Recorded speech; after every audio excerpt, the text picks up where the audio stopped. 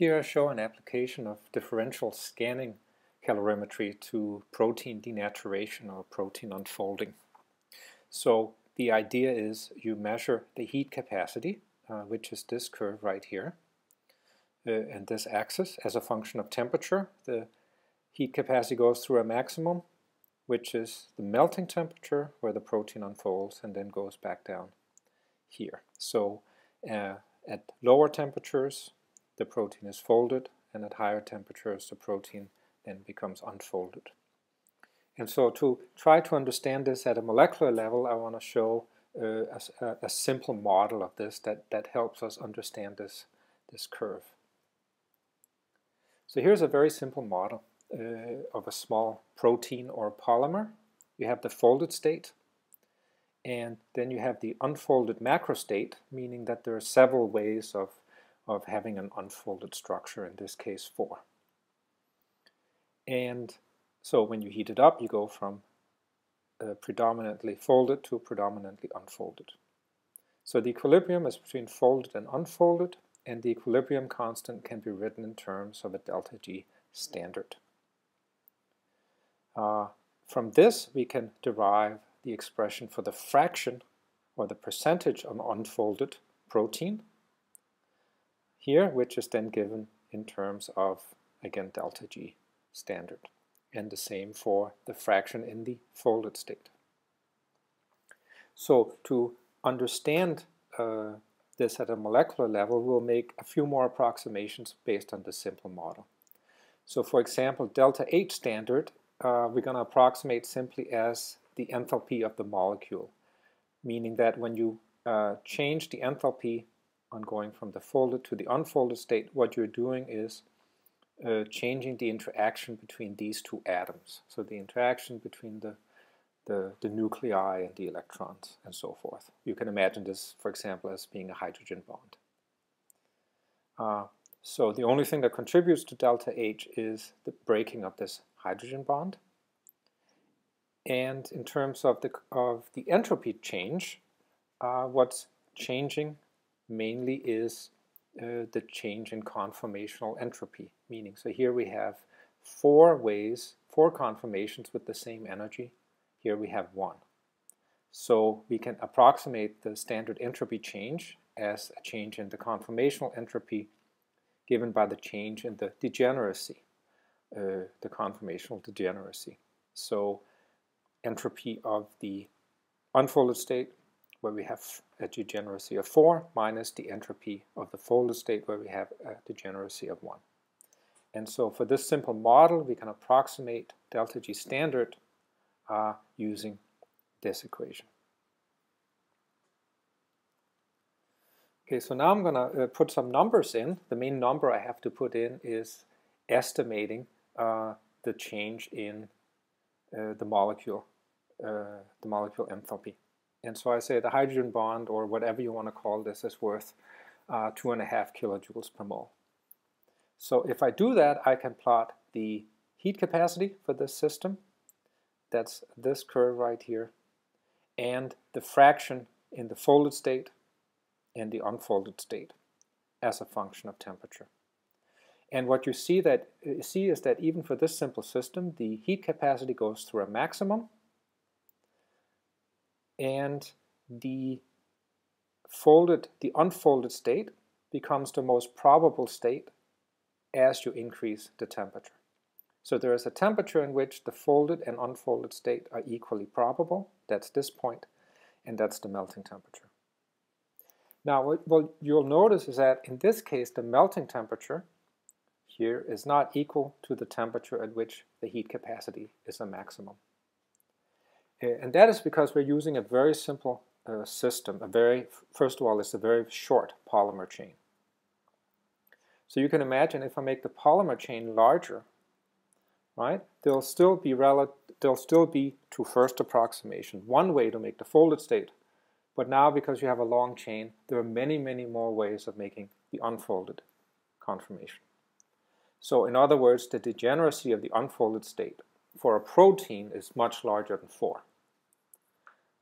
So if you input values for the degeneracy of the unfolded state that are much larger, then you see something very interesting.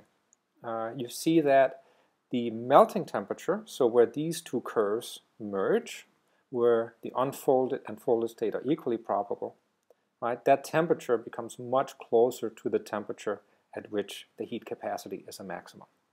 So in fact here, where you have 10,000 unfolded conformation compared to one folded conformation, right, they match exactly. So the melting temperature occurs where the heat capacity has a maximum. So again, the heat capacity maximum here tells you when half of the protein is unfolded. You can also measure this melting temperature if the unfolded and folded state of the protein have a different spectrum of some sort. So, for example, for Barnase, the unfolded state absorbs light at a particular wavelength much more than the folded state. So, in essence, if you measure this spectroscopic feature as a function of pH, right, you get a curve here that looks very much like the fraction of the protein that is in the unfolded state. Right? So this blue curve is very similar to this.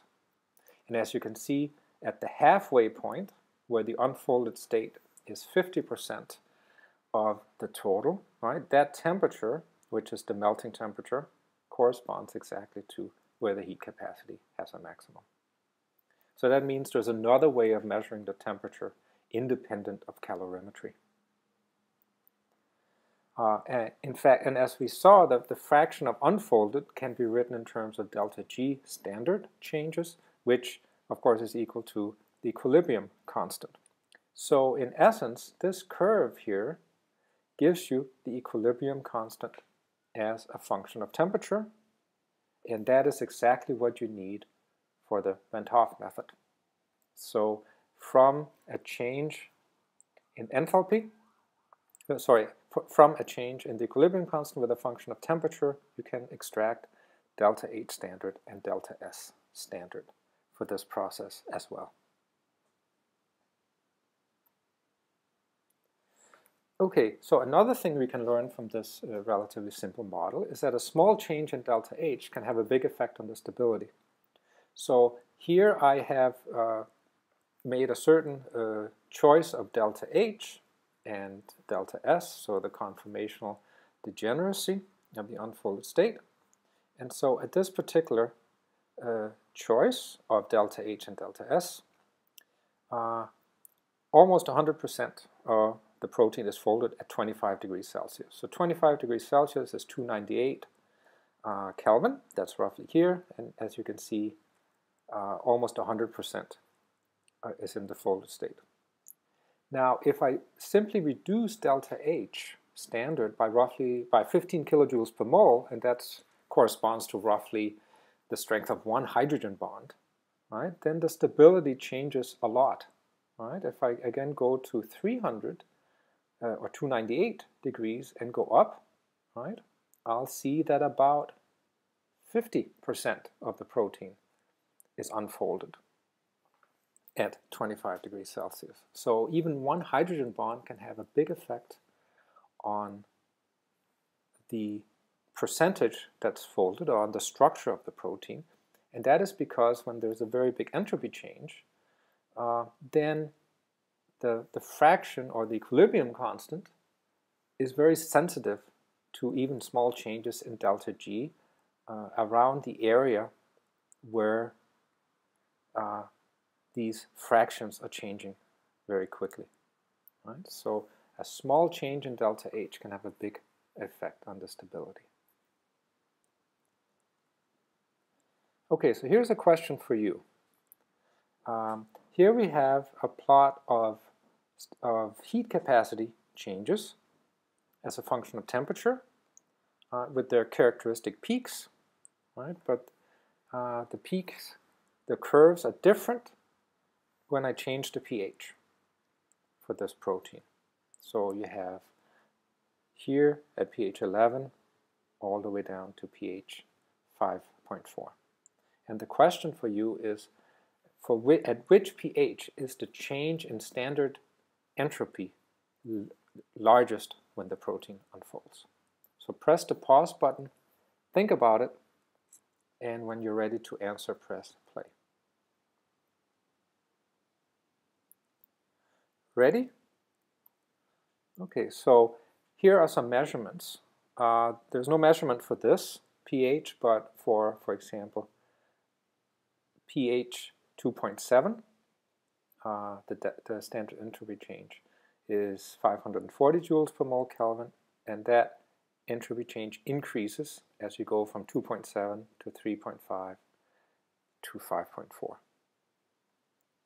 Right? So this curve here is the one with the largest entropy change. And the reason we know this without knowing these experimental values is that this peak is much narrower, right? And as you notice from the previous curves, the larger, or the narrower the peak, the larger the change in standard entropy.